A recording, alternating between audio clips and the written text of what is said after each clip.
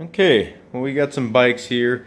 We're not going to be using that one. That's the 2018 frame with the 2018 seat. The rest is aftermarket, so pay no attention to that. This is the one we're going to be focused on today. A 2017 Mongoose Legion L100 frame. The rest is from the 2018, except for the seat. The seat is an aftermarket seat by BSD. What we're going to be doing is we're going to see if this thing right here is grind worthy. We're going to be using an Odyssey tool. For 2017, you get 17 millimeter, and then for 2018, you get 18 millimeter. But 18 millimeter is not standard. 17 millimeter is standard for like most BMX bikes right now. Anyway, just wanted to mention that the axle nuts that I'm going to be using today are from the 2017. You can expect the same performance. Okay, so one thing I'm going to mention is check your fork spacing. This is the second Mongoose where I've received where, I mean, that's a pretty sizable gap. So what I would recommend is taking a second washer or maybe two thin washers and placing them on either side to keep your wheel centered. You're actually reducing their potential strength if you just kind of keep it pinched like that. So just something to note. Okay, sounded pretty good. Chain's protected, got enough clearance. Let's take this thing outside. It's probably gonna snow soon. It does look pretty cool. Let's pop it out. Grab my helmet. Okay, don't mind the chickens in the background. They live here.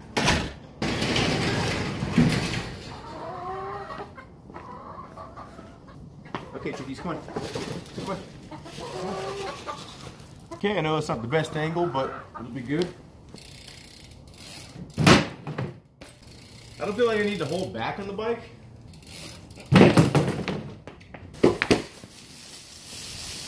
Be gone. Tired of those piles of shit. Continue the test.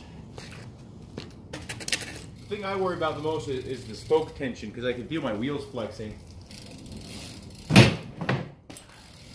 So off camera I've probably grinded maybe 30-40 times, maybe less. I don't see any negatives to this bike. It's incredible for the price. Even at the full retail price, the 2018 I think is easily the best deal. Full chromoly everything. The only parts that are questionable, like I said in my last review of the 2018, the front hub is unsealed. Not a big deal. When you say unsealed, it means it's like loose ball bearings instead of like a cartridge bearing. But it's still sealed like from the elements. Dirt and stuff is not going to get in there. It is a female hub though, so that's an improvement. The front was unsealed and unable to put a peg on before, so this is a huge improvement. The fork is a little bit spaced far, and that's been the case on both. The stem is pretty questionable quality wise, but it works. The headset on the 2018 is a little bit smaller of a size than standard, so you won't be able to just pick up any bearing set and then throw it in there. You have to get a specific bearing set. I'll list it in the description. It's a great bike for the price, even at the full asking price. Let's grind some more.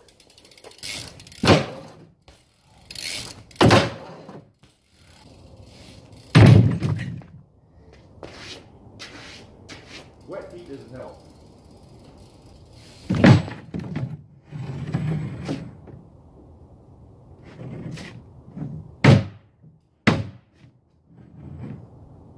Yeah, female's the way to go. Try something a little bit bigger now. See if I can get something on it.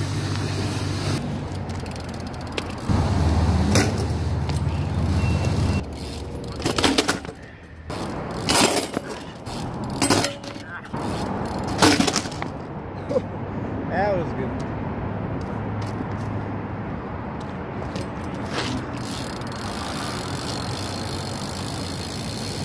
Actually, still looks great.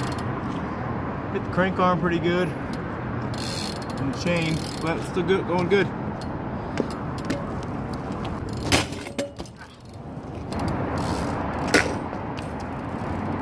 This is the first time I've actually had the balls to really hit this ledge. I found it a long time ago, and I've hit it a couple times, but not like consistently like this. It's a big ledge for me.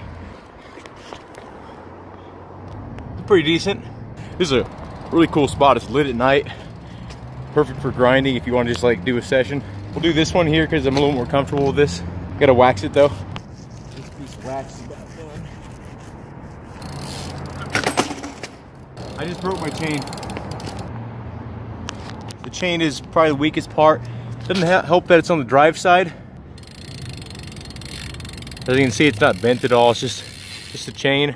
That's the damage to the crank arm so far from me messing up, and to the pedal.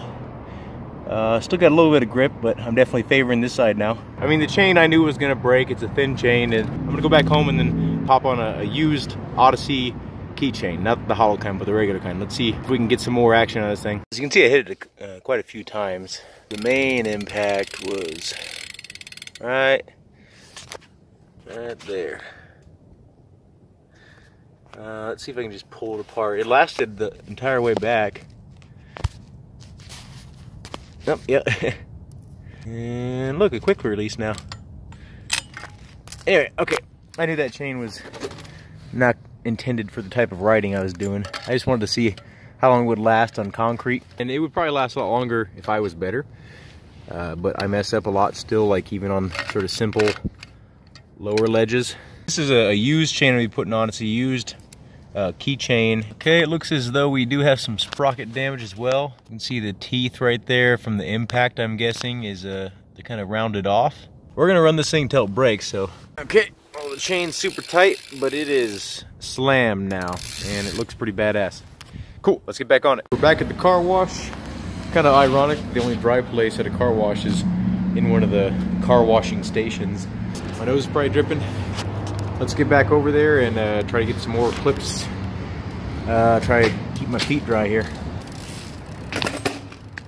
Well, the bars look really cool right now.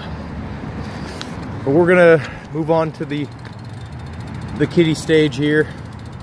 And it seems like if I bail out, I'll actually have some dryness here. Let's get an angle here. We're gonna try a couple more with it waxed, and then we're gonna move on to a little bit taller ledge.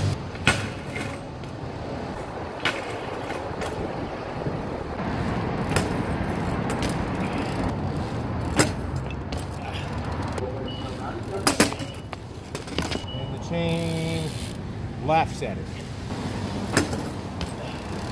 Let's try a double peg stall.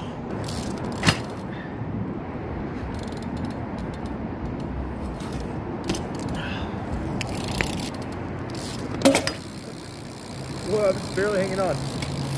I don't think anything else besides the chain is really going to break on grinding. I don't expect the female axle to break. I don't expect the rear axle to break because it seems like a pretty decent part. I think the sprocket will eventually bend. It's not a heat-treated sprocket, so I don't expect it to last a long time. Go for this bike, even if you're planning on kind of using it for some heavier use stuff. And I'm grinding on cement. You know, cement is not friendly. So anyway, have a good day. Thank you for watching, and I hope to see you in a future video.